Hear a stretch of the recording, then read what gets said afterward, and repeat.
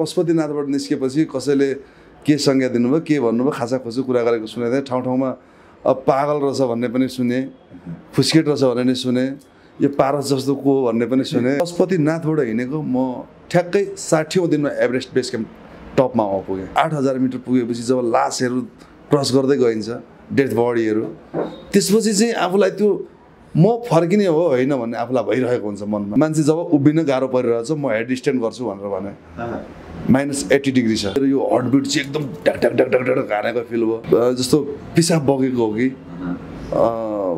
खालको अब दिशाउन लागेको हो कि जस्तो त्यस्तो फिल भयो कि जुन पशुपतिनाथदेखि पैदल गरेको थिएँ मलाई पशुपतिनाथले तथास्तु भनिदिनु भयो भन्ने मलाई मेरो आफ्नो विश्वासले भन्छ।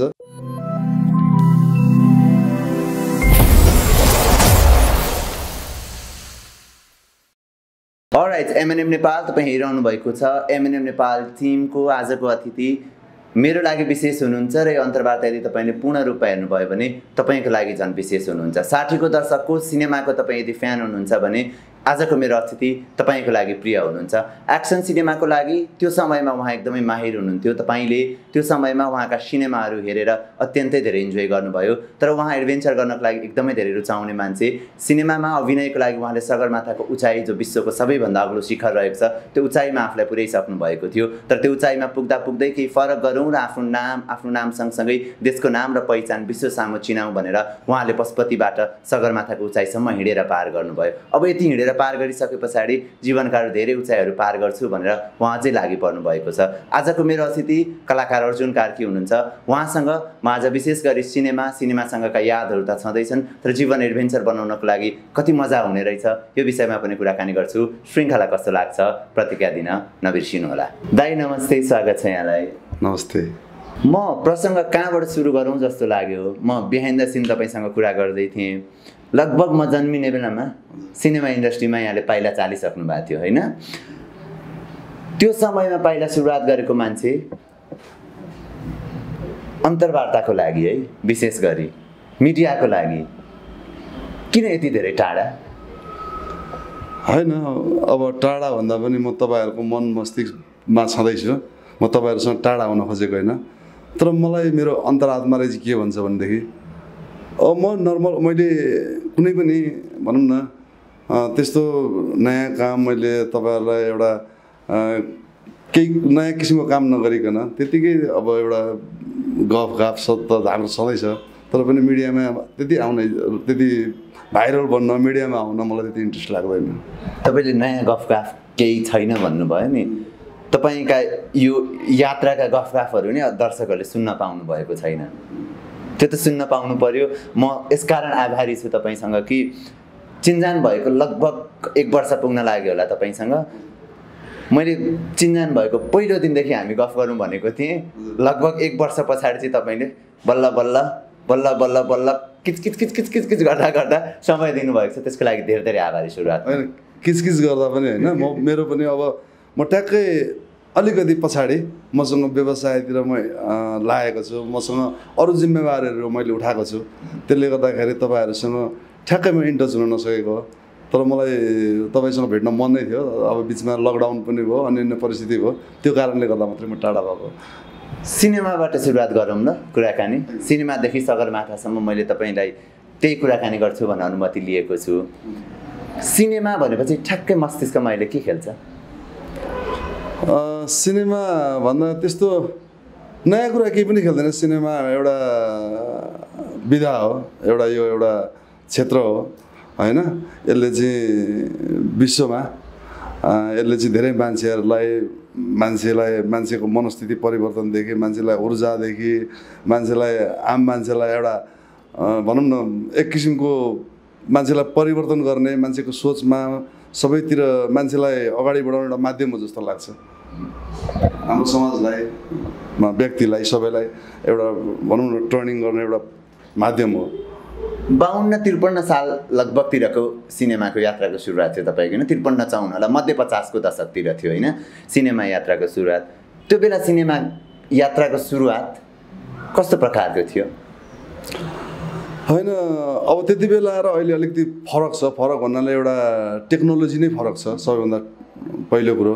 अब दोस्रो कुरो त्यति बेला धेरै कम सिनेमाहरू बन्थे। सिनेमामा काम गर्ने टेक्निसियनलाई पनि सबैले चिन्थे, अब कलाकारलाई त चिन्ने नै भए। वर्षमा अलिक कम फिल्म बन्थ्यो। म सिनेमामा खेल्ने मान्छेलाई भेट्नलाई धेरै हम्मै पर्थ्यो, खोज्नु पर्थ्यो। अनि सिनेमा खेल्ने मान्छे भन्दाखेरि सिनेमामा काम गर्छु मात्रै भन्दाखेरि सबैले ए हो भनेर भन्ने खालको एक किसिमको एक्साइटमेन्ट पनि हुन्थ्यो। तर अहिले चाहिँ अलिकति त्यो किसिमको अलिकति माहौल छैन, किनकि अहिले सिनेमाहरू पनि धेरै बनिरहेका छन्। अब कलाकारहरू पनि धेरै हुनुहुन्छ होइन। र त्यति बेलाको माहौल र अहिलेको माहौल अलिकति फरक जस्तो लाग्छ मलाई। के कुराले आकर्षित गरेको थियो सिनेमामा तपाईँलाई? अब सिनेमामा यो कुराले आकर्षण भन्नुभन्दा एउटा मात्रै ठ्याक्कै यो सब्जेक्ट मेरो छैन। अब बाल्यकालदेखि नै सिनेमाको कलाकार भनेपछि वाउ लाग्थ्यो होइन। अभिनय गर्ने मान्छे भनेपछि यो समाजलाई परिवर्तन गर्ने मान्छे हो कि जस्तो एक किसिमको छाप पर्थ्यो होइन। उहाँहरूको डायलगहरू बोलिन्थ्यो, जुन सिनेमामा आउँछ, टेलिभिजनमा आउँछ, हामीले टेलिभिजनमा देख्थ्यौँ, सिनेमामा देख्थ्यौँ, त्यो कुराहरू देख्दाखेरि वाउ लाग्थ्यो। हुँदाहुँदै बिस्तारै बिस्तारै मैले प्लानबद्ध म सिनेमामा लाग्छु भनेर भन्दा पनि दिनदिनै आकर्षित बुझ्दै गएँ, आफू आकर्षित हुँदै गएँ। मन त्यतातिर अगाडि बढ्दै गयो, मन त्यतातिर लाग्दै गयो। त्यसपछि बिस्तारै बिस्तारै बिस्तारै माहौल अब त्यो आफूले दिलदेखि चाहेपछि, इन्ट्रेस्ट भएपछि बिस्तारै बिस्तारै त्यसरी इन्टच हुँदै गयो सिनेमाको मान्छेहरूसँग। अनि बिस्तारै यसरी नै सुरु भयो।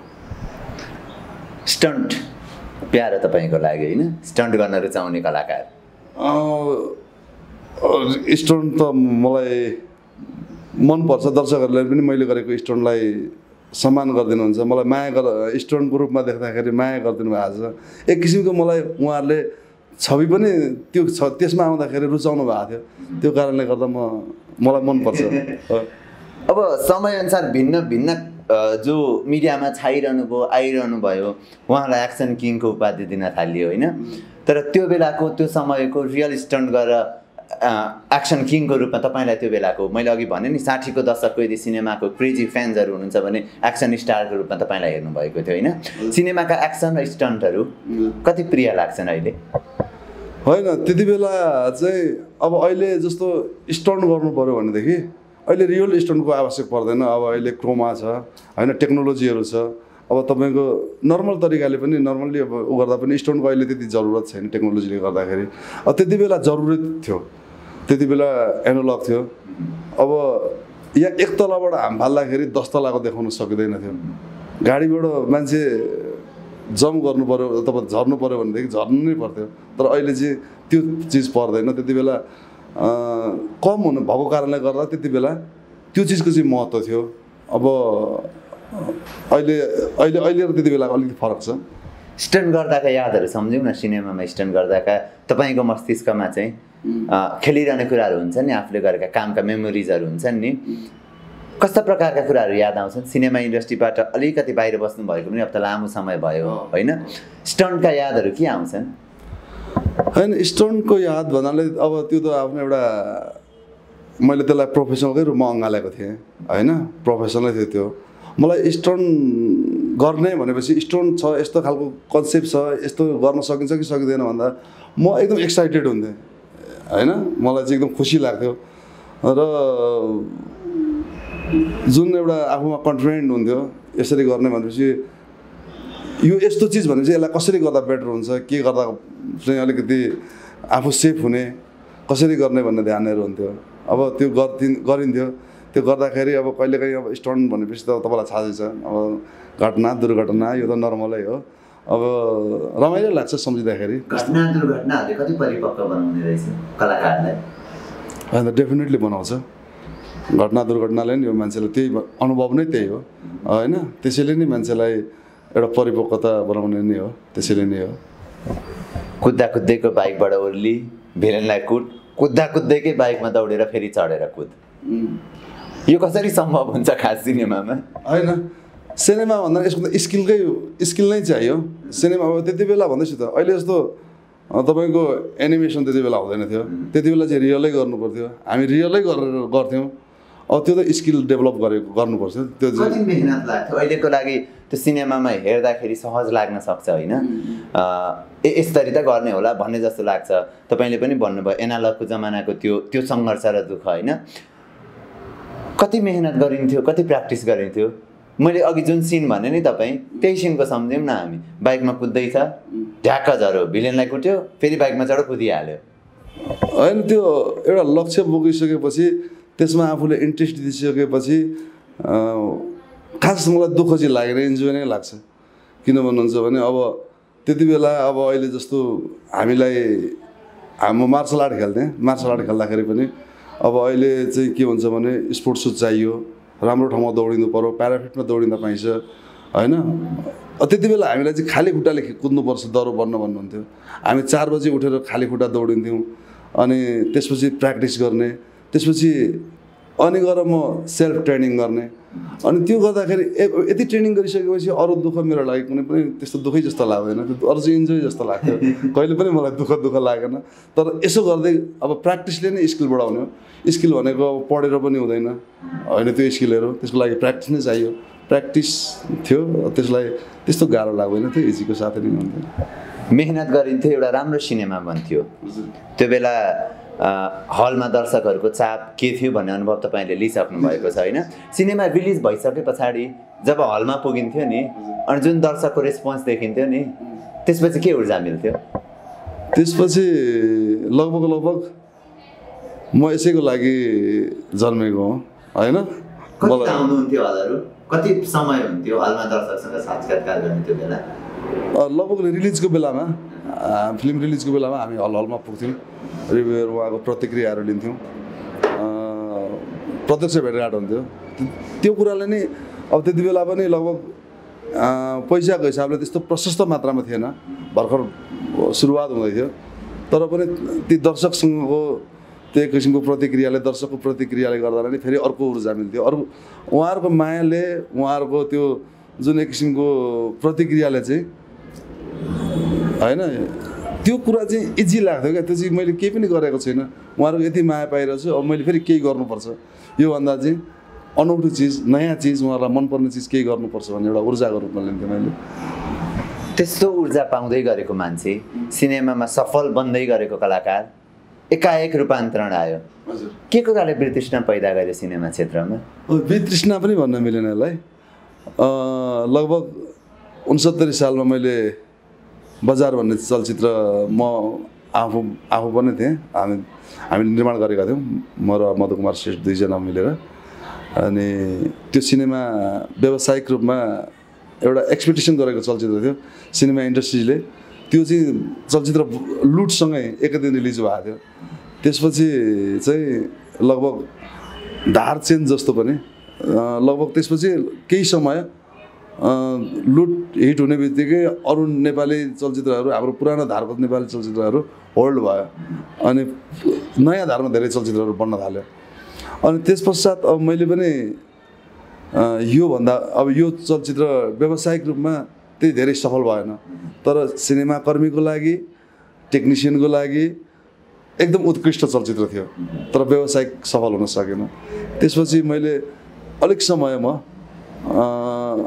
योभन्दा फरक काम गर्ने मेरो इच्छा जाग्यो त्यसपछि जस्तो मैले अघि पनि भने पहिलेदेखि नै एउटा कौतूहलता चाहिँ मनमा थियो माउन्ट एभरेस्ट भनेपछि संसारको सबैभन्दा उच्च ठाउँ नेपालमै छ हामी नेपाली हौँ होइन हामीलाई ट्याक्स पनि पर्दैन हामी यति नजिकै छ अब हामी जिरोमा घुम्नको लागि हामी प्लेन चढेर कहाँ पुग्छौँ अनि नेपालमा भएको चिज एउटा नेपालीले हामीले किन नपुग्ने त त्यहाँ गएर हामीले किन केही नगर्ने त्यहाँ एकपल्ट पुगेर हेर्छु भन्ने पहिलेदेखि नै मलाई उत्सुकता चाहिँ थियो सगरमाथा भनेको के होला कस्तो होला त्यहाँ पुग्न के चाहिएला कसो गर्नु पर्ला भन्ने थियो त्यसपछि ठ्याक्क त्यो टाइममा चाहिँ त्यो कुराले मलाई अलिक बढी हिट गर्यो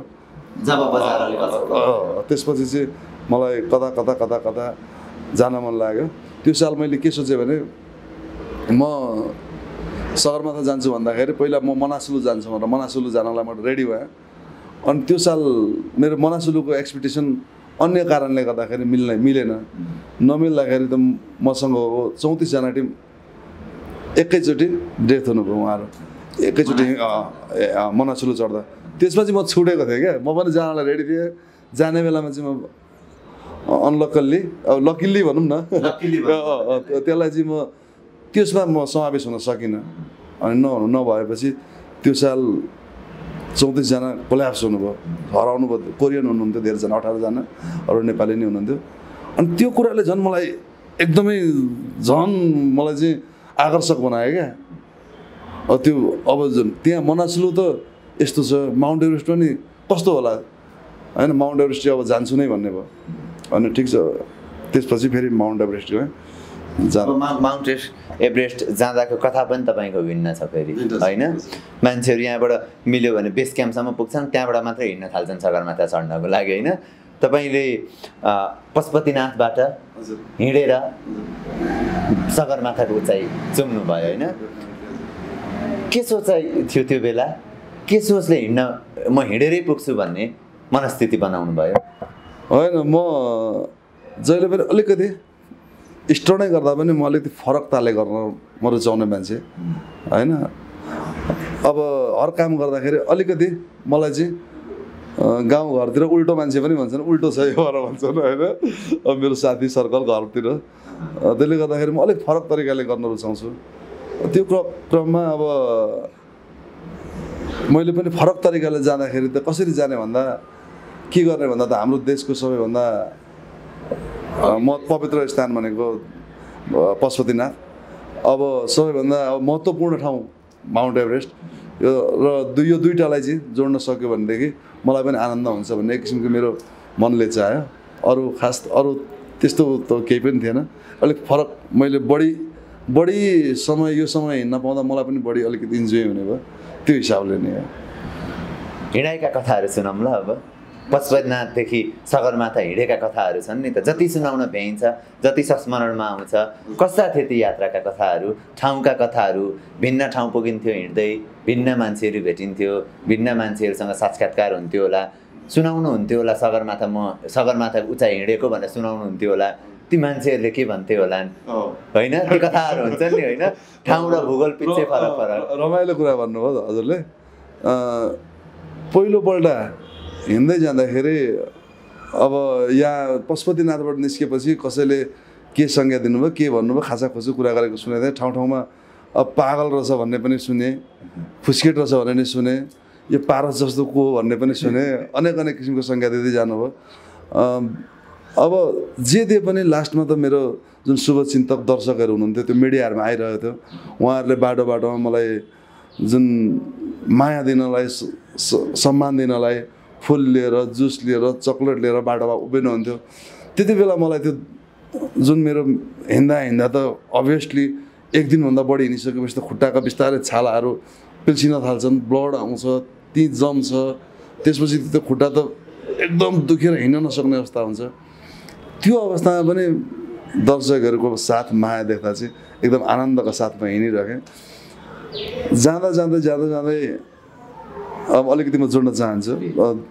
दोस्रो दिन, पहिलो दिन हिँड्दै जाँदाखेरि मेरो लगभग खुट्टाहरू थाकिसकेको थियो। दोस्रो दिनको यात्रा हामी धुलीखेलदेखि, पहिलो दिन धुलीखेलमा बास बस्यो। दोस्रो दिनमा मेरो खुट्टाबाट ब्लडहरू आउन थाल्यो। आइसकेपछि मलाई त्यति बेला मेरो साथमा स्कटिङ गरेर जाने साथीहरू लगभग 7-8 जना हुनुहुन्थ्यो। बनेपासम्म त टेलिभिजनहरू थियो, थुप्रै नै हुनुहुन्थ्यो। त्यहाँ पछि चाहिँ लगभग 8 जना 10 जनाको टिम भयो मसँग। 2टा गाडी थियो, उहाँहरू गाडीमा हुनुहुन्थ्यो, म हिँडिरहेको थिएँ, दौडिरहेको थिएँ, त्यसरी अगाडि बढिरहेको थियो। दोस्रो दिन बेलुका सुकुटेमा हामी बास बस्ने हामी निर्णय गऱ्यौँ। बेलुका त्यहाँ पुग्यो। त्यहाँ पुग्दा चाहिँ म दुईटै खुट्टामा मेरो खच्याङ हुन थाल्यो। मेरो दुईटै खुट्टाबाट ब्लड निस्किरहेछ। म खल्च्याङ हिँड्दै गइसकेपछि त्यहाँ बसिसकेपछि बेलुका बास बस्यौँ। अनि बास बस्ने बेलामा साथीहरूले मलाई अब तपाईँको यात्राको रुट परिवर्तन गरौँ भन्नुभयो। यात्रा तपाईँ मेरो शुभचिन्तक साथीहरू, मेरो एकदम आत्मीय साथीहरू, यसरी होइन अब फरक तरिकाले जाउँ भन्नुभयो। कसरी भन्दा अब हामी सबैजना यहाँ छौँ, हामी बरु कसम खान्छौँ, हामी तपाईँको यात्राको बारेमा कसैलाई केही पनि भन्ने छैनौँ। तर तपाईँको यस्तो बिजोग छ, तपाईँ मुडेसम्म तपाईँ रातभरि दिउँसो बरु अल्छी हिँड्दै बस्दै जानुहोस्, राति चाहिँ गाडीमा पास गरिदिन्छु तपाईँलाई भन्नुभयो। अब बेलुका उहाँहरू थाकित हुनुभएको थियो। ल ठिक छ, भोलिको सल्लाह भोलि गरौँला भने अनि म रेस्ट गरेँ। मैले आइसहरू खुट्टामा प्याक गरेर प्लास्टिकले बाँधेर म रेस्ट गरेँ। रेस्ट गरिसकेपछि म त निदाइहालेँ उहाँहरूले प्लान गर्नुभएछ सल्लाह गर्नुभएछ अनि बिहान 4 बज्यो 4 बजिसकेपछि फेरि पनि उहाँहरूले मलाई ल गाडीमा 4 बजेपछि म 3 बजे उठाउनु भयो अनि 4 बजे कपडा सपडा लाएर रेडी भएर हिँड्नलाई रेडी भयो ल गाडीमा बसौँ भागिहाल्नु 6 बजीसम्म 2 घन्टामा मुडे पुगिन्छ अनि त्यहाँबाट बिस्तारै बिहान हल्ला गर्दै जानुपर्छ भन्ने खालको कुरा गर्नुभयो अनि मलाई त्यति बेला चाहिँ अलिकति मलाई हतोत्साहित बनाउन खोजेको हो कि मलाई त्यो फिल भयो क्या मलाई साथीहरूले मलाई विफल बनाउन खोजेको हो कि जस्तो लाग्यो तर त्यस्तो साथीहरू त हुनु न थियो आत्मीय साथीहरू नै हुनुहुन्थ्यो अनि त्यसपछि तपाईँहरू यदि साथीहरू तपाईँहरू व्यस्त हुनुहुन्छ होइन तपाईँहरू मलाई सपोर्ट गर्न आउनुभएको हो सपोर्ट गर्नुभयो व्यस्त हुनुहुन्छ भने जान सक्नुहुन्छ होइन म संसारमा सबैलाई ठग्न सक्छु तर मलाई ठग्न सक्दिनँ मैले भोलिको दिनमा तपाईँ कसम खानु होला कसैलाई नभन्नु होला मैले कसैको लागि चढेको होइन मेरो आफ्नो लागि चढेको मसँग यो च्यालेन्जलाई पुरा गर्न सक्छु कि सक्दिनँ भने सबैभन्दा पहिला त मसँग छ नि त होइन मलाई भोलि त क्वेसन गऱ्यो भने त मैले मलाई ठग्न सक्दिनँ नि त्यसले गर्दा प्लिज तपाईँहरूलाई हतार छ भने जानुहोस् तर मलाई यस्तो काम नगर्नुहोस् म जति दिनमा पुग्छु जे गर्छु म आफ्नै हिसाबले गर्छु भनेर म ट्याक्क बुट बाँधेर रनिङ गर्न थालेँ त्यसपछि म 2 घन्टामा लगभग खाडीचौर पुगेँ मेरो त्यसपछिको रनिङ त्यसपछिको साथीहरूले दिएको त्यो आफ्नै साथीहरूले पत्याएन कि जस्तो लाग्यो क्या अनि त्यसपछि दोस्रो दिनमा मेरो खुट्टाहरू जुन ब्लडहरू गइसकेको थियो पाकिसकेको थियो तेस्रो दिनदेखि मेरो खुट्टाहरू पनि अलिकति डह्रो हुँदै रिकभर हुँदै आयो क्या अनि त्यसपछि मैले चाँडै नै म मुडे पुगेको देख्दाखेरि साथीहरू अलिकति झस्याङ्ग हुनुभयो ल यो मान्छेले चाहिँ अब जाला कि जस्तो लाग्थ्यो मलाई त हिँड्दैखेरि म त जान्छु नै भनेर गएको अब उहाँहरूलाई पनि बिस्तारै बढ्दै गयो ठाउँमा अब तेस्रो दिन मुडेमा बस्यो त्यसपछि त्यहाँ पनि एक किसिमको हौसला त्यहाँको टोलवासीहरूले त्यहाँको शुभचिन्तकहरूले गर्नुभयो त्यस कारणले बढ्दै गयो जति पर जाँदै गयौँ त्यति सम्मान त्यति बेला माया दर्शकको माया साथ पाउँदै जाने बाटोमा बसेर विद्यार्थीहरूले हौसला दिने त्यो कामले गर्दा ऊर्जा बढ्दै गयो अन्तत म जाँदै गएँ जिरीमा पनि तामाकोसी जिरी हुँदै यस्तै अन्य कति हुनसक्छ 30 किलोमिटर 40 किलोमिटर 50 किलोमिटर दिनको टार्गेट थियो 50-60 किलोमिटरसम्म हिँडेछु म अनि हिँड्दै त्यसरी जाँदै बिचमा थाकेको बेला दर्शकहरूले नै मलाई उहाँहरूकै साथ उहाँहरूको मायाले चाहिँ मलाई झन् ऊर्जा बढायो क्या त्यसरी नै म लगभग 22 दिनमा बेस क्याम्प पुगेँ पशुपतिदेखि 22 दिनमा अनि ठाउँमा एकजना यस्तो मैले फ्यान भेटेँ मेरो एकजना सर हुनुहुन्थ्यो सर मैले हिजो उहाँले के भन्नुभयो भने जाने बित्तिकै नमस्ते गर्नुभयो 2-4 जना साथीहरू राख्नुभएको थियो सर मैले हिजो पनि स्कुल बिदा लिएको थिएँ हजुर आउनुहुन्छ भनेर एफएमहरूले अब स्थानीय एफएमहरूमा मैले बोल्दै गएँ मैले इन्टरभ्यूहरू दिँदै गएको थिएँ म आज यहाँ पुगेँ भोलि यहाँ पुगेँ भन्दै थिएँ भोलि पुग्छु भनेर ठाउँमा त्यो दिन पुग्न सकिनँ पर्सि मात्रै पुगेँ अनि उहाँले भन्नुभयो मैले हिजो स्कुल बिदा लिएको थिएँ तर आज आउनुभयो आज पनि भेट्न पाएँ अब आज स्कुल भ्याउँछु भनेर म खुसी हुनुभयो क्या अनि त्यस्तो चिजहरू देखेपछि झन् मैले सही काम गरेको रहेछु मलाई किन यति माया गरिदिनु भएको छ यति साथ दिनुभएको छ भन्दै म पनि अगाडि बढ्दै गएँ जस रमाइलो दुःख त अभियसली छँदै थियो गाह्रो त छँदै थियो तर त्यो चाहिँ मेरो लागि नर्मल भइदियो 22 दिनको यात्रामा कहिलेकाहीँ फिल भयो गलत निर्णय लिएछु भनेर होइन मलाई गलत निर्णयको फिल त भएन कहिलेकाहीँ कता बेस क्याम्प पुगिसकेपछि चाहिँ समय भएको साथी डेथ हुँदा अनि जो चाहिँ आइसफल डक्टर उहाँ चाहिँ बाटो बनाउने मान्छे एक्सपर्टहरू उहाँहरू 20 वर्षदेखि त्यही काममा लागिराख्नु भएको मान्छे अब त्यहाँ जाँदा पनि निकै गाह्रो भयो पहिलोचोटि जाँदा बेस क्याम्प पुग्दै गाह्रो भइसकेको थियो टाउको फुट्ला जस्तो भमिट भइरहेको त्यसले पनि आफूलाई धन्धनाइरहेको भोलिपल्ट त्यो साथी एकजना डेथ होइदिनु भयो उहाँ खस्दिनु भयो अनि त्यसपछि एक किसिमको हाम्रो उहाँको आफन्तहरू चाहिँ मेरै क्याम्पको वरिपरि त्यसपछि चिच्याहट जुन रोवाहट कोलाहल भयो नि त्यसपछि चाहिँ चसक्क त्यस्तो बेलामा चाहिँ कता चसक्क के हो हुने अनि 1 दिन 2 दिनमा एकजना मान्छे डेथ भइराख्ने अथवा रेस्क्यु गर्नुपर्ने ब्लड छाड्दै हेलिकप्टरले तल झार्छ त्यति बेला चाहिँ कता फर्किने कि नफर्किने म पनि होइन समिट अब गर्दाखेरि पुगिने हो कि नपुगिने हो कि त्यो च्यालेन्जिङ चाहिँ हुन्थ्यो पशुपतिबाट 22 दिनमा बेस क्याम्प पुग्यो बेस क्याम्पबाट सगरमाथा कति दिनमा पुगिने रहेछ बेस क्याम्पदेखि भनेपछि लगभग 1.5 महिना भनौँ न। यहाँदेखि पशुपतिनाथबाट हिँडेको म ठ्याक्कै 60औँ दिनमा एभरेस्ट बेस क्याम्प टपमा पुगेँ। 60औँ दिनमा बेस क्याम्पबाट उचाइ पुग्न पनि झन् त्यत्रो धेरै समय छ? समय त धेरै होइन, जम्मा 3 दिन 1 रातको बाटो हो। सबै क्लाइमरहरूको लागि, आम क्लाइमरको लागि त्यही हो, रुट नै त्यही हो। तर के हुन्छ भनेदेखि एकैचोटि त्यो हाइटबाट त्यहाँ जान सकिँदैन। बेस क्याम्पमा पुगिसकेपछि शरीरलाई एडजस्ट गर्नुपर्छ, एकम्लाइज गर्नुपर्छ होइन। शरीर चाहिँ एकैचोटि 6000 फेरि त्यहाँबाट 5200-300 मा बेस क्याम्प पर्छ। त्यहाँबाट 6000 मा तपाईँको क्याम्प 1 बाट एकैचोटि क्याम्प 2 जान सकिँदैन क्या। त्यहाँ एडजस्ट गर्नु पर्यो, 2-4 घन्टा बस्नु पर्यो, तातो पानी तर खानु पर्यो, फेरि फर्किनु पर्यो त्यो दिन होइन। फेरि तलै आउनु बसिन्न। अनि फेरि त्यसको 2-4 दिनपछि फेरि त्यहाँ पुग्दाखेरि पहिलो दिन पुग्दा मान्छेलाई एकदम गाह्रो हुन्छ, टाउको फुट्ला जस्तो, हामी सास लिनै गाह्रो हुन्छ। तर दोस्रो पल्ट पुग्दा अलिक इजी हुन्छ। अनि अलिक माथि फेरि क्याम्प 2 सम्म पुग्यो, अनि फेरि फर्क्यो क्याम्प 1 मा। अनि फेरि बेस क्याम्पमै आयो। क्याम्प 1 मा चाहिँ एकदम अलिक त्यो चाहिँ हावाको प्रेसर बढी छ, त्यो चाहिँ एकदम खतरा ठाउँ छ। त्यो खरपसहरू हुन्छ, त्यो खाल्डोहरू चिरिएकोहरू, त्यो ठाउँमा चाहिँ एकदम डरमर्दो हुन्छ। त्यस कारणले गर्दा क्याम्प 1 मा त्यति बसिँदैन। अनि त्यो चाहिँ माथि चढ्दै तल झर्दै गर्नुपर्छ। त्यसको लागि चाहिँ टाइम लाग्छ, एडजस्टमेन्टको लागि चाहिँ, एकम्लाइजको लागि।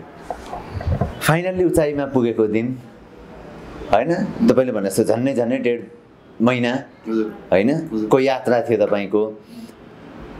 फाइनल्ली उचाइ छुमेको दिन के हुने रहेछ मनमा? त्यो त अब तपाईँको वर्णन गरि नसक्नेको अवस्था हुन्छ नि। जस्तो अब त्यहाँ पुग्नलाई नै एक किसिमको, त्यहाँ पुग्दाखेरि नै हामीले त्यो ठाउँको महत्त्व बुझिसकेको हुन्छौँ। किनभनेदेखि त्यो ठाउँमा चढ्दाखेरि यति अब्स्ट्याकल आउँछ र 8000 मिटर पुगेपछि जब लासहरू क्रस गर्दै गइन्छ, डेड बडीहरू, त्यसपछि चाहिँ आफूलाई त्यो म फर्किने हो होइन भन्ने आफूलाई भइरहेको हुन्छ मनमा। त्यहाँ पुग्दा त खुसीको सिमाना नै हुँदैन नि। मान्छे लगभग तपाईँको मलाई लाग्छ 90-95% मान्छेको रोगै हुनुपर्छ, आँखाबाट आँसु आउँछ। त्यो उसको मन, त्यो खुसीले क्या त्यति सीमा नै हुँदैन, त्यति खुसी हुन्छ। त्यहाँ पुग्दाखेरि चाहिँ मैले अब 2 महिनादेखि म मर्छु कि बाँच्छु भन्दै म नमरिकन मान्छे पुगेको छ भनेदेखि त्यहाँ पुग्दाखेरि कस्तो खुसी होला त।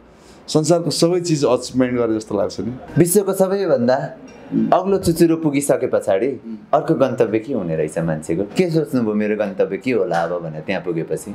अब अर्को गन्तव्य भन्दा पनि अर्को मलाई त्यहाँ पुगिसकेपछि चाहिँ यो मेरो मिसन मैले त्यही भनेको सगरमाथाको उचाइमा पुगेर अब मेरो जीवनको गन्तव्य के भन्ने सोचिँदो रहेछ कि रहेछ, अर्को उचाइ के मेरो पार गर्ने भनेर। अब एक्ज्याक्टली म त्यहाँ पुगिसकेपछि चाहिँ अब मैले तलदेखि नै मैले प्र्याक्टिस एउटा फिल गर्दै गएको थिएँ।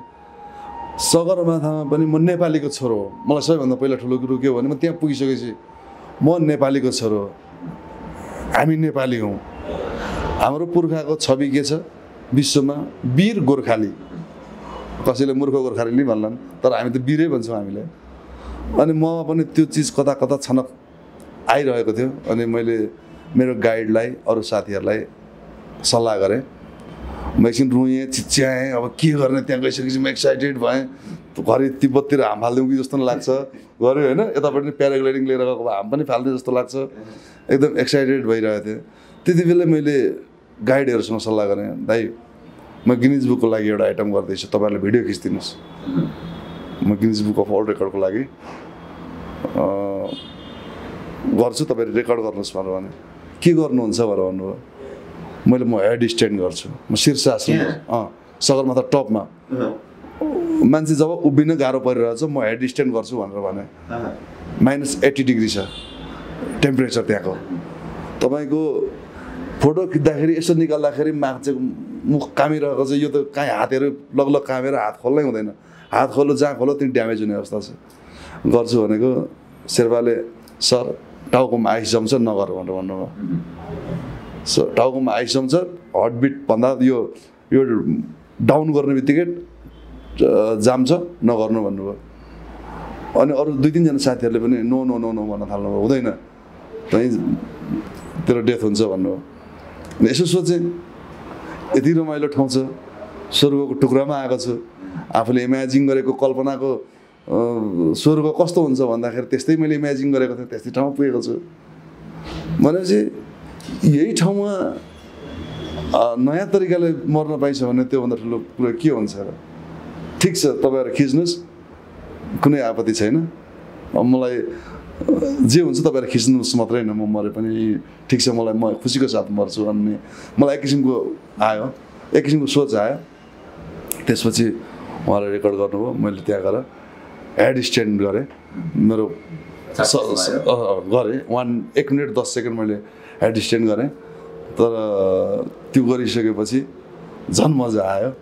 अनि त्यसपछि अब रुने चिच्याउने क्रम, फोटो खिच्नेहरू गरेँ। मैले आफ्नो झन्डाहरू लिएर गएको थिएँ, आफ्नो सङ्घ संस्थाको त्यो चिजहरू लिएर गएको थिएँ। धेरै रमाइलो लाग्यो, धेरै मजा आयो, नयाँ मेरो लागि नयाँ कुरा अचिभमेन्ट गरेँ मैले। विश्वको अग्लो चुचुरोमा उभिएर हेर्दा के देखिने रहेछ? म कस्तो अलिकति यो हाइपोथेटिकल सोध्नै नहुने जस्तो प्रश्न भयो होला, तर मेरो मनमा आएको क्युरियोसिटी कि अब संसारको सबैभन्दा अग्लो स्थलमा पुगेको छ नि त, त्यहाँबाट के देखिने रहेछ? त्यही त मैले भने नि, हामीले इमेजिन गरेको एउटा गरेको थियौँ नि, देवी देवता नाचेको घुमेको, हामीले टेलिभिजनमा कहीँ पर्दामा कहीँ हामीले इमेजिन गरेको चिज जस्तो थियो नि, मैले चाहिँ त्यस्तै चिज इमेजिन गरेको थिएँ क्या। जस्तो निलो आकाश, कञ्चनजङ्घा आकाश, त्यहाँ टक्क हिमाल, त्यसको धेरै तल तल तल तल हिमालको थुम्का थुम्का तल तल, अनि त्यसमाथि बादल, अनि चाहिँ तपाईँको त्यो इन्भाइरोमेन्ट, अनि आकाश गर्जिँदा तलबाट गर्जिने गुडुङ गर्छ नि त, हामी त माथि हेरेको बानी तिल्काएर तल हान्ने होइन। यो त्यो देख्दा त यो संसार धेरै, संसारमा धेरै त होइन, यसो 12-14वटा देश घुमियो, कहीँ जाँदा पनि म अर्को संसारमा गएको फिल मलाई कहिले पनि भएन। म 0 लेभलमा पनि पुगेँ, कहिले पनि म अर्को संसारमा आएको फिल भएन। तर हाम्रै नेपालको त्यहाँनिर पुग्दाखेरि मलाई म अर्कै संसारमा, अर्कै लोकमा, अर्कै ठाउँमा आएको फिल भएको थियो। अनि त्यो फिल चाहिँ देवी देवता बस्ने खालको आफूलाई एउटा फिल भएको थियो भनेपछि मलाई कति आनन्द आयो होला त। मलाई सुन्दै यात्राका दुःखहरू सुन्दाखेरि के सकिएला र जस्तो लाग्यो। उचाइको सफलता अनि तपाईँले त्यहाँ पुगेर माहौल गर्दाखेरि त्यो ठाउँ त पुग्नै पर्ने जस्तो लाग्यो। कोहीमा हिम्मत छ भने जानु होला, ममा त छैन होइन, त्यो म सक्दिनँ होइन। अनि त्यसपछि त्यहाँ पुगेँ, जुन गिनिज बुकको लागि त्यो पनि हामीले रेकर्ड गऱ्यौँ। त्यहाँबाट अब त्यहाँ चाहिँ एक एकछिनमा मौसम परिवर्तन हुन्छ। अनि मलाई मेरो गाइड जो हुनुहुन्थ्यो उहाँले के सल्लाह दिनुभयो भने, सर यहाँ धेरै बेर बस्नु उचित हुँदैन, हामीले सबै अचिभमेन्ट गरिसक्यौँ, अब हामी तल झरौँ भनेर भन्नुभयो। अनि ओके, अब गाइडले भनिसकेपछि किन नझर्ने भन्ने कुरा हो। अनि जुन डेथ जोन हेलारी स्टेप भन्ने त्यहाँको पनि स्टेपको नाम छ, त्यहाँ चाहिँ डेथ जोन चाहिँ अलिकति, डेथ जोन नामैबाट बुझिहाल्नु तपाईँले, त्यहाँ चाहिँ अलिकति बडीहरू पनि भेट्न पाइन्छ, डेथ बडीहरू। अनि त्यो ठाउँमा चाहिँ झर्ने क्रममा चाहिँ ल म अझै एकछिन बस्न रुचाएँ क्या। एकछिन बसेर अझै फोटो खिच्दै थिएँ। मेरो शेर्पा चाहिँ तल झरिहाल्नु भयो। मेरो शेर्पा तल झरिसकेपछि उहाँ लगभग धेरै त होइन, चाहिँ 100 मिटर जति तल झर्नु भयो, 50-100 मिटर तल झर्नु भयो। उहाँ त्यहाँ गएर मलाई वेट गरेर बस्नुभयो क्या। अनि म पनि अब बिस्तारै फोटो खिच्दै बिस्तारै झर्छु भन्ने थियो। म झर्ने क्रममा चाहिँ उहाँ तल पुग्नुभयो, ठ्याक्क चाइनिज ग्रुप पर्नुभयो। चाइनिज ग्रुपहरू समिटको लागि अगाडि बढिरहनु भएको थियो। उहाँहरू बढ्दाखेरि म त्यो ठाउँमा एकजना मान्छे क्रस हुनलाई अब कति बेर लाग्ला र 2-3जना मान्छे क्रस हुन भन्छ नि, तर लगभग घन्टौँ लाग्दिन्छ क्या त्यहाँ। त्यो ग्रुप थियो, लगभग समिट हुने टाइममा उहाँहरू नै आत्तिराख्नु भएको थियो। लगभग आधा घन्टा जति चाहिँ म त्यहाँ होल्ड भएँ। त्यहाँ होल्ड हुँदै मलाई के हुन थाल्यो भने चक्कर लाग्न थाल्यो है। मलाई हल्का चक्कर लाग्न थाल्यो। मलाई आफूलाई मेरो यो हार्टबिट चाहिँ एकदम ढाक ढाक ढाक ढाक ढाक हानेको फिल भयो। अनि मेरो आफै जस्तो पिसाब बगेको हो कि खालको अब दिशाउन लागेको हो कि जस्तो त्यस्तो फिल भयो क्या। अनि मलाई समथिङ इज रङ भन्ने मैले फिलिङ गरिहालेँ। अनि त्यो हुँदाखेरि मैले चाहिँ पक्कै मलाई केही समस्या हो भन्ने कुरा गरेँ, बुझेँ। अन्त बुझ्दाखेरि मैले हतपत मैले मेरो अक्सिजनको मिटर हेरेँ, आधार पुरै डाउन छ, मेरो अक्सिजन फिनिस्ड भएछ। अक्सिजन अब अक्सिजन नलाइदिन सम्भव हुँदैन, अक्सिजन लिएर गएको थियो। जुन सिलिन्डर थियो त्यो नै मेरो डाउन भयो। उहाँहरूको चढ्ने क्रममा छ, म जान सकेको छुइनँ होइन। त्यो झर्ना चाहिँ त्यो एउटा यस्तो यो सानो तार यत्रो बाटोमा अब क्रस हुनुपर्छ, यता आउने र उता जाने। अनि त्यसपछि उहाँहरू आउन थाल्नुभयो। मैले जहिले पनि अब उकालो चढ्नुलाई पहिले प्राथमिकता हुन्छ नि त जिम्मा पनि, उहाँहरूलाई मैले बाटो छोड्नु पऱ्यो।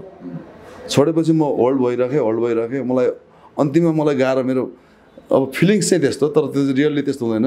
मेरो पिसाब बगिरहेको जस्तो टोइलेट बगिरहेको जस्तो मलाई फिल हुन थाल्यो, मुटु पुरै ढ्याक ढ्याक ढ्याक ढ्याक हल्लिएको। अनि मैले त्यसपछि उहाँ अब चाइनिजहरू हुनुहुन्थ्यो, उहाँलाई प्लिज हेल्प मी भने कसैले इङ्ग्लिस अक्सिजन दियो तानेर, अब बोल्नु नै सक्न त। अब उहाँहरूले बुझ्नु पनि भएन सायद। अब समिट पुग्ने बेलामा फर्केको मान्छेलाई उहाँहरूले बाटो दिने कुरै आएन। अनि केही नलागेपछि अलिअलि म डिसिजन गर्न सक्ने मेरो कन्सियस अलिअलि थिएँ म। अब मैले के गरेँ भने अब यसै मर्नेवाला छु, यसै अब मेरो ज्यान जाँदैछ, बरु कोसिस गरेरै जाओस् न भन्ने खालको मसँग एक किसिमको फिलिङ्स आयो। अनि मैले त्यो डोरीलाई चाहिँ मैले लक गर्न भ्याएँ। मसँग लक थियो, त्यो लक चाहिँ ठ्याक्क गरिदिएर म मान्छेहरू आइरहेको छ, म यस्तो ठाडो ठाउँमा म बडाङ्गै हाम फाल्ने, मैले जिउ छोडिदिएँ। म रङ माथिबाट चिप्लिएर झर्ने क्रममा अलिअलि साथीहरू पास हुन बाँकी हुनुहुन्थ्यो, आधी पास भइसक्नु थियो, आधी बाँकी हुनुहुन्थ्यो। अब मैले के गरेँ, सुतिदिएँ। सुतेपछि मेरो ढाडमा उहाँहरूले किल्चे जानुभयो, जुन चाहिँ यस्तो काँडा हुन्छ क्या, त्यो क्र्याम्पन हुन्छ बुटमा, त्यसले मेरो ढाडमा च्यात्तै लुगा च्यात्तै किच्दै जानुभयो उहाँहरूले। अब उहाँहरूलाई पनि किनकि उहाँको ठाउँमा सायद म भएको भयो भने म त्यही गरिन्थ्यो। अनि त्यसपछि अब मैले मेरो शेर्पा अलिक अगाडि देखिरहेको छु, बोल्न सकिँदैन, कराउन सकिँदैन। अब मलाई मेरो मनस्थितिले के भनेछ भने म त्यहाँ पुग्नुपर्छ, किनकि मेरो एउटा एक्स्ट्रा सिलिन्डर उहाँसँग थियो, गाइडसँग थियो। त्यहाँ पुग्ने क्रममा लगभग अब 20 मिटर जति बाँकी छ। म 20 मिटर नजिक पुगिसकेँ। अब म उठेर हिँड्न सकेको छैन। अब म उठ्नै सकिनँ। त्यसपछि म उठ्ने क्यापेसिटी नै भएन। तर मेरो मनले चाहिँ के भन्यो भने म शेर्पा भए ठाउँमा पुग्नुपर्छ। अनि त्यसपछि म यसरी सुतेर आर्मीको कोर्सको छ नि, यसरी कुइनाले टेकेर घिस्रिने कोसिस गर्दै थिएँ। सायद म पुग्दिनँ थिएँ उहाँसँग, मेरो मनले मात्रै म पुग्छु भनेको थिएँ। तर मसँग मेरो इनर्जी, मसँग अक्सिजन लेभल सबै गायब भइसकेको थियो। अनि सायद मलाई लाग्छ जुन पशुपतिनाथदेखि पैदल गरेको थिएँ, मलाई पशुपतिनाथले तथास्तु भनिदिनु भयो भन्ने मलाई मेरो आफ्नो विश्वासले भन्छ। तर मलाई सायद केले हो थाहा छैन। त्यति बेला कहाँबाट अगाडि पनि बाटो छैन, पछाडि पनि मान्छे आएको देखेको छुइनँ। म जब ढल्न आँटिरहेछु, एकजना को थर्ड पर्सन शेर्पा आएर उहाँले मलाई ढ्याङ हिर्काउनु भयो। उहाँले चिन्नु भएछ। उहाँले के भनेदेखि मेरो टोपीमा मैले एउटा यस्तो त्यहाँ चाहिँ कलरले मात्रै चिन्ने हो, मैले साइन दिएको थिएँ होइन, यो म हो भनेर मैले एउटा, उहाँले त्यो साइन चिन्नु भएछ। अनि अर्जुन दाई होइन भन्नुभयो। अनि यस्तो उहाँलाई देख्ने बित्तिकै अनि के उहाँहरूले चाहिँ मलाई एउटा राम्रो क्लाइमरको रूपमा हेर्नुभएको थियो, टप क्लाइमरको रूपमा हेर्नुभएको थियो क्या। यो मान्छेले चाहिँ समिट गर्छ सक्छ भनेर, किनकि पहिलो ट्रेनिङमै उहाँले मलाई हेरिसक्नु भएको थियो। अनि डेथ जोनमा त्यस्तो भएको देखेपछि उहाँले दाइ तपाईँ जस्तो मान्छेलाई के भयो, के गरेको दाइ, यसो नगर्नुहोस् भनेर कराउनु भयो। अनि यस्तो हेर्ने बित्तिकै उहाँले यसो गरेर बोल्दै हुनुहुन्थ्यो। मैले झ्यापै उहाँको अक्सिजन मार्क्सै ताने क्या, हात लगाएर झ्यापै ताने। मसँग अक्सिजन छैन भनेपछि उहाँले त्यो खोलिदिनु भयो। अनि ठक्क लाउने बित्तिकै मैले अक्सिजन जब लाएँ अनि मलाई सरर होस आउँदै गयो क्या। अनि यसो हेर्छु त्यता पनि लास छ, यसो उठेर हेर्छु उता पनि लास छ। अनि मैले चाहिँ सायद दर्शकको मायाले होला या पशुपतिनाथको कृपाले होला, यो बाहेक त मलाई अरू कसैले बचाएको होइन जस्तो लाग्यो। अनि त्यसपछि उठेँ अनि बिस्तारै त्यसपछि फर्किँदै अनि बिस्तारै स्टेप बाई स्टेप गर्दै त्यहाँ पुगेर फर्केर बेस क्याम्प आएर बस्नुभयो फेरि? होइन, बस्नुपर्छ पर्दैन? होइन, त्यो दिन पहिलो दिन हामी क्याम्प 2 मा पुगिन्छ।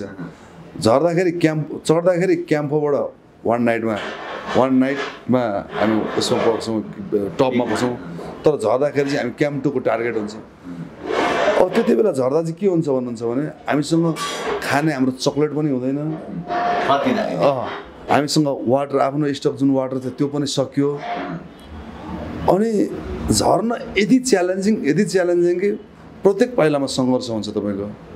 अब सिधा अगाडि फर्केर झर्न नै पाएन, भित्तामा फर्केर झर्नु पऱ्यो, उल्टो झर्नु, अब यतापट्टि फर्केर झर्नु पऱ्यो नि त यसरी हेर्दै।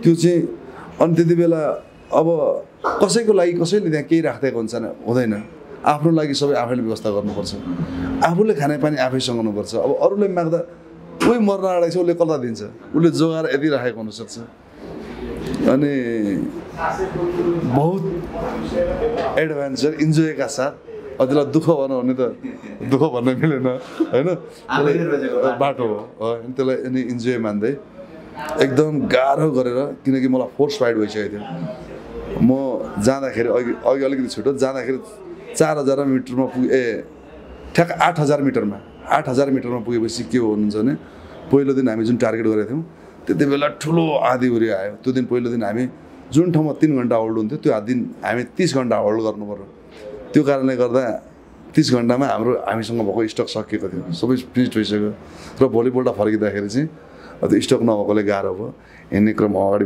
बढ्दै जाँदाखेरि अनि फर्किँदाखेरि जब त्यो पानी पनि छैन आफूसँग खानेकुरो एउटा तपाईँको एउटा केही पनि छैन तल झर्नुपर्ने अनि त्यो झर्न चाहिँ यति गाह्रो भने यति समस्या भने अनि त्यो चाहिँ मेरो लागि जीवनको सबैभन्दा ठुलो सङ्घर्षको रूपमा एउटा यादगारको रूपमा अहिले पनि झलझली आइरहन्छ तर अहिले चाहिँ त्यो रमाइलो लाग्छ सम्झिँदा सबमिट गरेर फाइनल्ली बेस क्याम्पमा आएर बसेपछि मनमा के थियो होइन बेस क्याम्पमा आइसकेपछि त अब कुनै किसिमको चिन्ता थिएन अब जुन दिन जहिले पहिला बस्दाखेरि बेस क्याम्प बस्दाखेरि चाहिँ अब राति -30 to 40 त्यो एभरेजमा टेम्परेचर हुन्थ्यो पहिला चाहिँ एकदम गाह्रो लाग्थ्यो जाडो लाग्थ्यो राति पनि निस्किँदाखेरि श्वासमा हुन्थ्यो चिसो हुन्थ्यो तर त्यो टपमा पुगेर आएर त्यहाँ बसिसक्दा चाहिँ एकदम इन्जोय अब काठमाडौँ बसे जस्तो होइन अब म सेफ छु अब मैले जुन मेरो 1.5 महिनादेखिको जुन टार्गेट थियो त्यो सक्सेस भएँ होइन त्यति बेला ढुक्कको एकदम खुसीको आनन्दको फिल भयो नि त्यति बेला त अनि फर्कियो त्यस पछाडि त्यहाँबाट फर्किनु भयो जहाँ त्यस पछाडि जुन माया पाउनुभयो जुन सम्मान पाउनुभयो यहाँ आइसके पछाडि त्यो माया सम्मानले त पक्कै पनि अर्को एडभेन्चर गर्छु भन्नको लागि तपाईँलाई उत्साहित गर्यो डेफिनेटली त्यो माया सम्मानको माहौल के थियो होइन त्यति बेला मैले राष्ट्रिय सम्मान पनि पाएँ मेरो पेसागत सङ्घ संस्थाले जुन चिजमा मैले धेरै समयदेखि काम गरेको थिएँ जुन चिजमा आबद्ध भएर काम गरेको थिएँ त्यो मेरो सङ्घ संस्थाहरूले सबैले सम्मान गर्नुभयो एउटा प्रधानमन्त्रीदेखि राष्ट्रपतिदेखि सबैको सम्मान पनि पाएँ त्यो पनि मेरो लागि एकदम खुसीको क्षण थियो र जुन दर्शकहरूको माया प्रतिक्रिया पाएँ त्यो चाहिँ मेरो फेरि च्यालेन्जिङको पाटो थियो त्यसले चाहिँ मलाई कता अब चाहिँ मैले फेरि यतिकै बस्नु हुँदैन जुन एउटा किसिमको भनौँ न उहाँले विश्वास गरिदिनु भयो जुन एक किसिमको छवि दिनुभयो अनि त्यसले गर्दा चाहिँ अब मैले केही परिवर्तन गर्नुपर्छ किनकि आइसकेपछि मेरो किन फोर्स फाइट भयो खुट्टामा 2 वर्ष त म लगभग 1.5 वर्षदेखि 2 वर्ष बेड रेस्ट नै भएँ अनि त्यसपछि चाहिँ केही गर्नुपर्छ भन्ने मनस्थिति हुँदाहुँदै अब सिनेमामा पनि फेरि तुरुन्तै म त्यही हिसाबले फर्किहाल्न मलाई मेरो समयले मेरो परिस्थितिले अलिकति दिएन अनि म पारिवारिक रूपमा पनि अलिकति बाँधिएँ अनि र मेरो इन्ट्रेस्ट हेर्नु भने मलाई बाँधिए पनि जे गरे पनि रोकावट त केही पनि थिएन मेरो त केही गर्ने उनै हो र अलिक व्यावसायिक रूपमा आबद्ध भएँ अनि हुँदै गएपछि फेरि केही गर्छु भन्ने मेरो मनमा कता जाग्दै मैले एउटा के गर्ने त भनेर एउटा रोड म्याप एउटा म यो गर्छु भन्ने मेरो टार्गेट बनाएको थिएँ सुरु गर्ने बेलामा अलिकति परिस्थिति लकडाउनको माहौल भयो अनि त्यसले गर्दा अलिकति ब्याक हुनु परेको छ र केही समयमा चाँडै अझै जुन किसिमको मलाई छवि दिनुभएको छ जुन किसिमको माया दिनुभएको छ त्यो कामलाई चाहिँ फेरि त्यो मायालाई त्यो छविलाई चाहिँ कामै राख्छु भन्ने एक किसिमको ममा आत्मविश्वास छ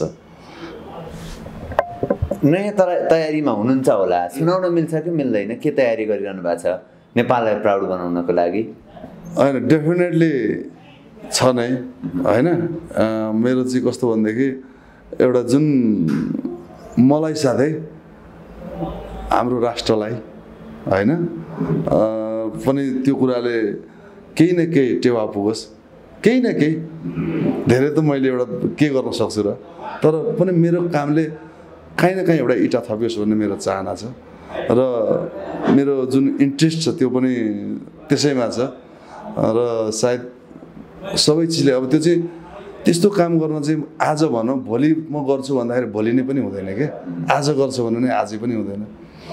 त्यसमा मन मात्रै भएर पनि भएन, धन मात्रै भएर पनि भएन, बल मात्रै भएर पनि भएन, साहस मात्रै भएर पनि भएन, लास्टमा अलिकति भाग्य पनि चाहिएको छ होइन।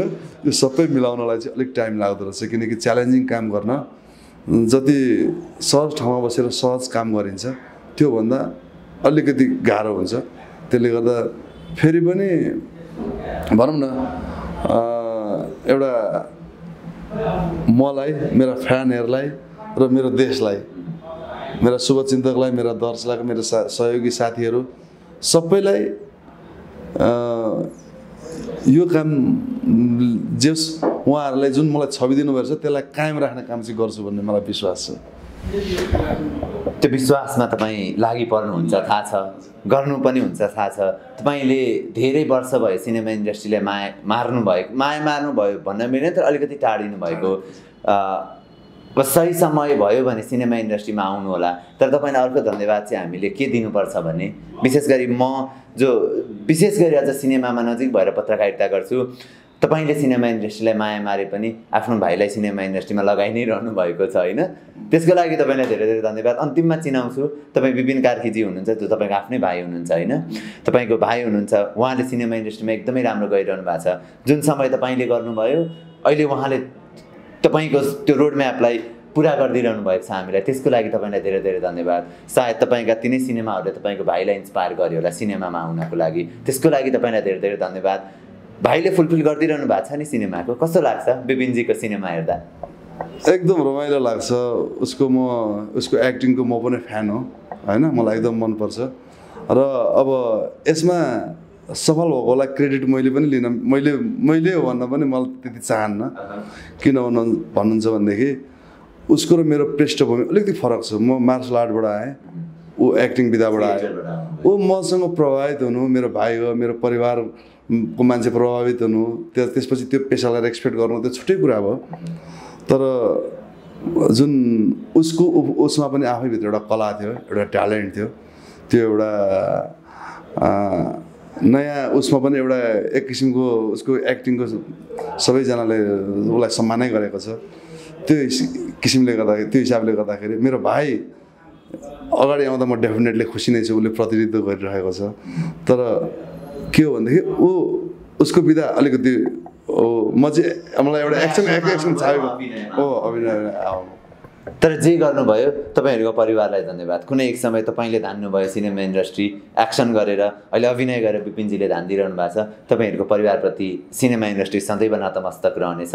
म आज नतमस्तक छु, समय दिनुभयो, धेरै धेरै धन्यवाद। तपाईँसँग यसरी बसेर गफ गर्न पाएँ। व्यापार व्यवसायमा लागिरहनु भएको छ, लकडाउनले केही प्रभाव पार्यो होला, अपेक्षा गरौँ तपाईँले बनाएका रोडम्यापका व्यवसायहरू पनि सफल हौँ। इटालीतिर कोही हुनुहुन्छ भने दाइलाई सम्झिनु होला होइन, दाइको रेस्टुरेन्टमा गएर बस्न पाइन्छ, खान पाइन्छ, यसरी गफ गर्न पाइन्छ दाइलाई भेटेर। धेरै धेरै धन्यवाद दाइ, खुसी लाग्यो तपाईँसँग यसरी बसेर गफ गर्न पाउँदा। यहाँहरूलाई पनि धेरै धेरै धन्यवाद। अब म अलिकति आफ्नो अहिले अलिकति गुमनाम जस्तै बसिरहेको बेलामा फेरि पनि तपाईँले मलाई पटक मलाई सोधी बोलाइ ल्याएर फेरि दर्शकहरूसँग मेरो विचारहरू, मेरो कुराहरू, मसँग मेरा शुभचिन्तकहरूसँग सुनाउने माध्यम बनाइदिनु भयो। र यसरी नै तपाईँहरूले पनि सधैँ बेला बेलामा हामीलाई यसरी पुर्याइदिनु हुनु राम्रो हो। र हाम्रो परिवारप्रति, हाम्रो जुन एउटा कलाकारप्रति तपाईँहरूले जुन पछाडि भएको मान्छेलाई अगाडि ल्याउन खोजिराख्नु भएको छ, तपाईँहरूलाई पनि धेरै धेरै शुभकामना। यस्तै कामहरूमा लागिराख्नुहोस्। थ्याङ्क यू सो मच दाइ, आशीर्वाद सधैँ पाइराख्नु। यहाँहरूसँग भेटभाट भयो र धेरै खुसी लाग्यो। र मेरो दर्शकहरूसँग पनि धेरै पछि मैले भेट्न, धेरै पछि कुरा गर्न पाएँ, मेरो भनौँ न वेदनाहरू, मेरो कुराहरू सुनाउन पाएँ, सुनिदिनु भयो ध्यान दिएर। यहाँहरूलाई पनि धेरै धेरै धन्यवाद।